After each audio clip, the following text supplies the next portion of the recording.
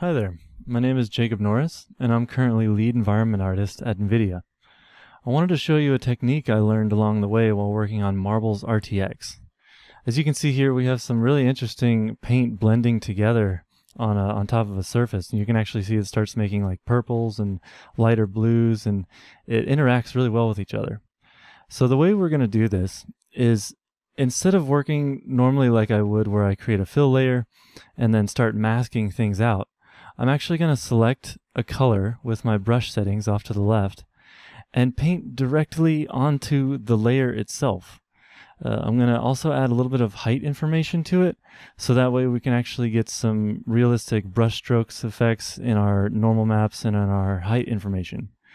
So I'll just paint a little bit of this orange onto the surface, maybe increase the height a little bit more so we can see it popping. Yeah, something like that. And as I'm doing this, now we have it on this flattened layer. It does make it more difficult because we won't be able to turn layers on or off or adjust our paint quite as easily as we normally would.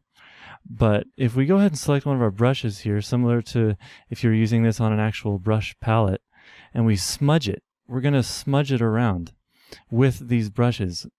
And now you can see it's smudging across the surface very realistically, actually. If we swap our brush to something that has more brush strokes, you can see it actually gets this kind of brush painterly effect, like Bob Ross style. Like, you can really open up Substance Painter and straight up make some beautiful happy trees with like this, and blend it in with like a mountain in the background, or use this for all kinds of things. I'm sure there's techniques I haven't even considered.